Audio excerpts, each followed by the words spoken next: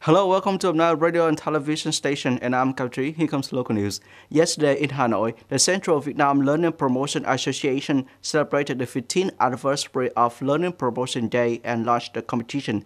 Every citizen, self-learning and lifelong learning meet the requirements of sustainable development in the digital transformation period and responded to the Lifelong Learning Week. Over the past 15 years, the Vietnam Learning Promotion Organization has covered communes, schools, villages, and hamlets with more than 26 million members. The lifelong learning movement, the social model of learning in families and community, is growing. The Study Promotion Fund has awarded millions of scholarships to poor students overcoming difficulties. Speaking at the ceremony, Deputy Prime Minister Trần Ngọc Hà praised and sincerely thanked the leaders of the association and all members.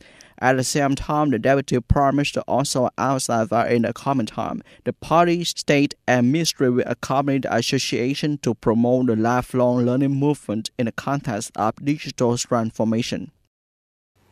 Vietnam's economy continues to show signs of improvement. Newly released data from the General Statistics Office show that Vietnam GDP in the third quarter increased by 5.33% over the same period last year.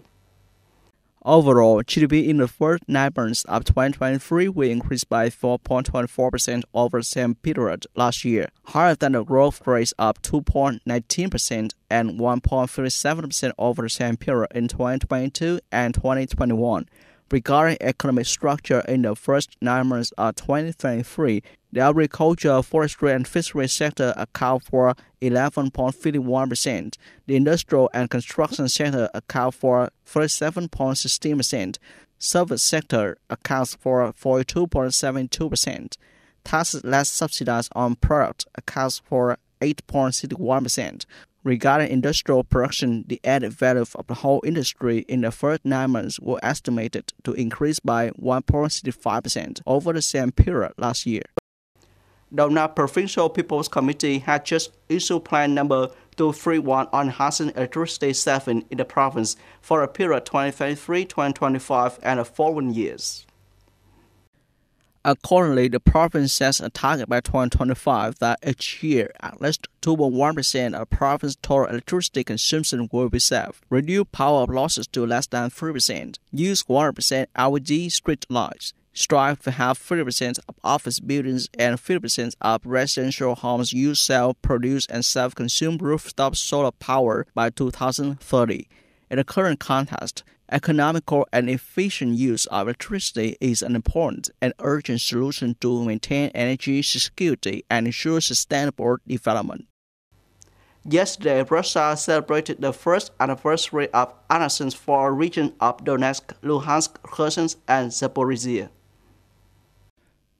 Russian President Vladimir Putin said residents of Russian-controlled areas of Ukraine wish to continue joining Russia as they did a year ago. Speaking in the video, Putin said, just like 1 year ago in historic referendums, people once again expressed and affirmed their will to the Russian people, who by practical labor and action deserve to earn the trust of the people.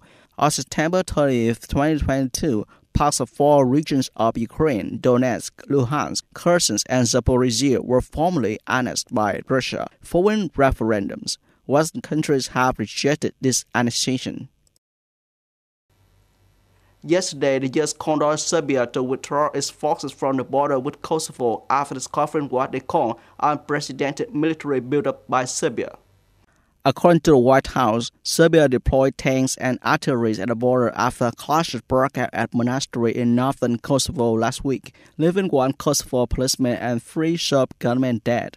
Speaking to reporters, White House National Security Council spokesman John Kirby told reporters, "We are monitoring Serbia's large-scale military deployment along the border with Kosovo that includes an unprecedented staging of advanced Serbian artillery, tanks, mechanized infantry units. We believe that this is a very destabilizing development. We are calling on Serbia to withdraw those forces from the border." U.S. Secretary of State Antony Blinken telephoned Serbian President Alexander Vucic to urge de-escalation and a return to a dialogue. That's all for today. Thank you for watching and bye for now.